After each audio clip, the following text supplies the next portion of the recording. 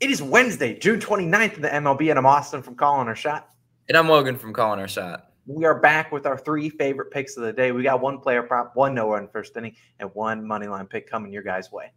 As always, guys, just do us a real quick favor and go down and hit that subscribe button. It really does help us grow this channel. It takes 0.5 seconds out of your day. And trust me, it brings a smile to Austin and a nice face. We love our subscribers out there closing on 35K. Thank you guys again. Let's recap yesterday. A pretty solid day. We're going to hop into our official picks. 2 in 1 day. Cardinals minus 1.5. Made a sweat for it, but did get it done. Even cashed their first 5-run line. We'll talk about that in a second. Brewers raised NRFI. Cashes that. It was a little sweaty, but we'll take it. Charlie Morton. Oh, brother. Man, that guy had 17 outs. We needed just 1 out. And, of course, he ends on 17. They yank him after he gives up a hit to Bryson Stott, who's batting like 160 on the year. A brutal day, and I don't know what I'm going to do if I lose another player prop on the hook like that. But let's recap a parlay of the day because, boy, oh, boy, the parlay cashes. Like I said, Cardinals minus 0.5 in the first 5 cashes that. Braves clutch up, plus 285. A great winner for our parlay. It's always on OddsJam, so if you want to check it out, it's back on OddsJam today, this morning. Go check it out. Top link in the description. We certainly would appreciate it. Only have one note today. We have a podcast going live at 10 a.m. Eastern time. You guys know we post our podcast every Wednesday. Today, Logan and I ranked every single NFL team. We're only a couple months away from the NFL season. We want to get our itch for the NFL season back. So if you want to check it out, be posted at 10 a.m. Eastern time. I'll link it at the top of the pinned comment down below. But Logan, what do we got for you people today? What do you got for the people? Yeah, we've got a first 5 pick, right? We're going to the Blue Jays versus Red Sox game, and I'm taking the Blue Jays run line in the first 5 innings, so -0.5. Currently minus 115 odds on DraftKings is the best value as Austin's pulling up here. It's pretty standard across the books. I'll go ahead and take the minus 115.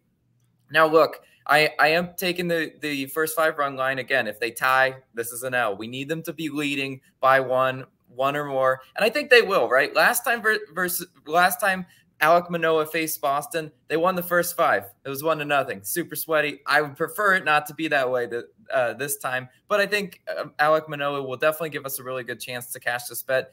Versus the Red Sox, 7 innings pitched, 0 earned runs, and a .57 whip versus Boston this year in his only start.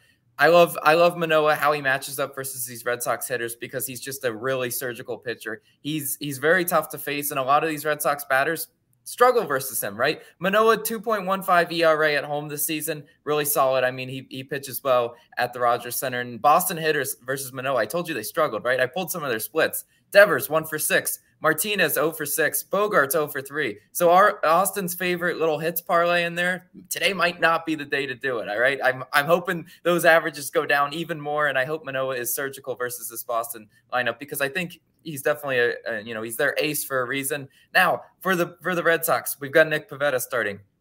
4 2/3 innings pitched, 2 earned runs, and 4 innings pitched, 5 earned runs versus the Blue Jays this year in his 2 starts. So, I mean, the 5 earned run type performance, yeah, absolutely. Give that to me all day, Pivetta. Toronto, 2nd best in OPS at home, 3rd best in batting average at home. Toronto's a really good offense at home, and I hope they play like it today. That's all I'm asking. Baseball's a little bit fluky. Sometimes these good offenses at home just drop a goose egg on you. Not today, Blue Jays. Toronto hitters versus Pivetta, though, they have great splits. Bo Bichette, 8 for 19, batting 421.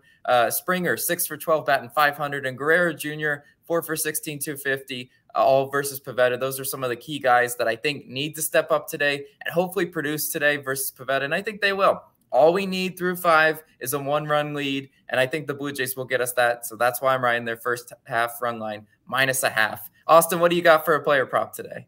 All right. Like I said, if we end on the hook again, I'm not sure you'll see me in tomorrow's video. But today I'm going Jameson Taillon of the New York Yankees over 17.5 pitching outs, -119 on Caesars Sportsbook. So we see Caesars only book with the line. DraftKings will put up their line a little bit later. Now, I know people sometimes don't have outs props, so I want to give you at least 2 different options. Now, I actually do kind of lean Taillon's under in strikeouts today. I do not think this is a big strikeout game for him. I think this is a big pitch to contact game, which is kind of what we'd prefer out of Taillon because I think he's a better pitch to contact guy than a strikeout guy. But I also like him to record a win, which is +115. We think about the Yankees -280 on the money line today. So asking him to record a win, probably an easier way to get that done. Now, this is an early start, 1:05 p.m. Eastern time tip-off. or first pitch. No, we're not in the NBA season, but free agency is on my mind. But we think about this. It's going to be an early start, so get it in early. Now, Tyone, under this line, 4 straight games. He had 12, 15, 17, and 17 outs. Now, you could put those in innings pitch, but just for the sake of this bet, I'll put them in terms of outs. All 4 of those games came against very good offenses. Twins, Cubs, Blue Jays, and Astros. You could argue maybe the Cubs aren't the strongest offense, but they do have annoying hitters. That is a Cubs team that will get on base and will drive in some runs if it's their day. And we look at some of those games, 3 of them, he allowed 8+ hits. Like, if Tyone's allowing 8+ hits today, this bet's not standing a chance. But I don't think he's going to do that against an A's offense that, let's be honest, not very good. 29th in runs, 30th in hits, 30th in batting average. It's a team that struggles to get guys on base, and that's what we're hoping they do today against Tyone. They just struggle to put runners on base. Tyone can just work through this lineup pretty easily. Prior to those last 4 starts in which Tyone had went under, the 3 previous starts, he had 7+ innings pitched. This is a guy that's perfectly capable of going 6+ innings pitched, which is all we need today. We look at his experience versus the A's team. 30 plate appearances versus them. He owns just a 238 expected batting average. I think that's a pretty good line. I think his strikeout percentage is actually like 26%, which is pretty good for our Tyone. He's not really known as a strikeout guy. Now, the Yankees, we have to do note, they did use 4 bullpen arms yesterday. I don't expect them to have to use, hopefully, a lot of bullpen arms today. They probably don't want to continue to use up that bullpen. They know to go far in October, you need a healthy and fresh bullpen. They obviously would love if Tyone can give them at least 6, maybe 7 innings pitched today. You also want to look at Tyone's other props. Like, how do the books think he's going to do? Under 2.5 earned runs is -205 on DraftKings, like -190 on Sharper Books. So they don't expect him to get rocked. If they were putting, 2.5 at like plus even value, then maybe I'd avoid Tyone. They're like, oh, what do they know? They don't have it that high. Now it's over 4.5 hits is -140, but he can give up 4 or 5 hits if he's pitching to contact. They can get a couple singles and whatnot, maybe early on in the count. But we look at Tyone. There was the 15th fewest pitches per plate appearance in the MLB. We also look at the A's. They see the 4th fewest pitches per plate appearance out of any team. I think the Yankees are perfectly comfortable letting him throw 90+ pitches today. Yesterday, their starter yesterday, when they had to use 4 bullpen arms, was JP Sears. He did go 5 2/3 innings pitched, ended up yanking him at 17 outs. And if they do that today to Tyone, I will end it all. But they only let Sears throw about 78 pitches. So I think they'll let Tyone throw easily into the 90s. We look at 17 of the last 25 pitchers to face Oakland have hit 6+ innings pitched. 3 of the guys that did not hit it ended with 17 on the dot. So if you do 17, Mr. Tyone, I will swear you off of this channel. We might have to come on a non-family friendly version tomorrow. But that's without the point. Jameson Tyone, we're taking you over 17.5 pitching outs. Let me know you guys' favorite player prop down below. But Logan, you know what time it is, baby. It's NRFI Nation time. Grab those flags. We were flying them yesterday. It was an easy winner. Not really, but we had to sweat it out. But that's what a NRFI Nation is about. Sweating out a no run first inning. We need 6 quick outs. Today we're going back to the well. Brewers Rays, no run first inning, -115 on FanDuel. We see about all the books around the same value for this one, -120, -115. Sharper books don't have a line just yet. But why do we like this one? We got Beeks on the mound for the Rays. He's 3-0 at no run first innings. This is not a guy that's going to go far into the game. He's going to be a guy that's probably going to give us maybe 1, 2, 3 max innings pitched. Not going to go very far. So he's known to come in, and that's what his job, to get a couple outs. He's not going to be a guy that, he's got to get his way into the game. He's got to come in throwing his stuff. 3-0 on no run first innings. We like that. That included a game against the Yankees, a very good hitting team. Look at Milwaukee, 19th in first inning runs on the road. It's a team with 26th in batting average versus lefties. Beeks is a lefty. Look, I think Beeks can get us those first 3 outs. What about the next guy, Logan?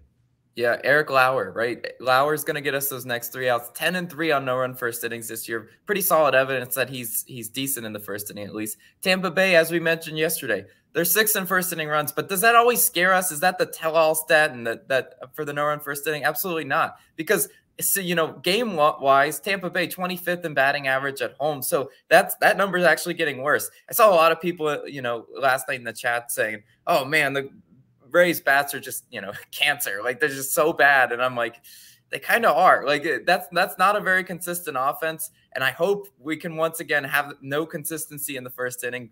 Goose egg on the board for the Rays. The over/under set to 8, right there. There's a little bit of margin for error there. We love picking these no-run first innings in that 7.5 to 8 range, and I feel really good about this one. How about we have a NRFI Nation lunchtime edition? Because I'm gonna be enjoying my lunch, enjoying a sandwich, watching a NRFI cash. Yeah, this Get is a it in start at early. 12. It's a 12 Yes. p.m. start time, so get it locked in early. We're starting the day with a no-run first inning. Hopefully hitting that, waving these flags before even half the other games start up. But those are our 3 plays of the day. As always, since we want to reward people for listening to the whole video, our parlay of the day, if you don't want to go to odds jam, it'll be Orioles plus 0.5 in the first 5 and Braves minus 0.5 in the first 5. That's our parlay of the day. Definitely go check that out. And as a reminder, our regular parlay today, if you want to go check it out, is on odds jam podcast live at 10 a.m. Eastern time. We'd appreciate if you show some love on that. Hit that like button, hit that subscribe button. Logan and I will be back again Thursday morning. We'll see you guys then.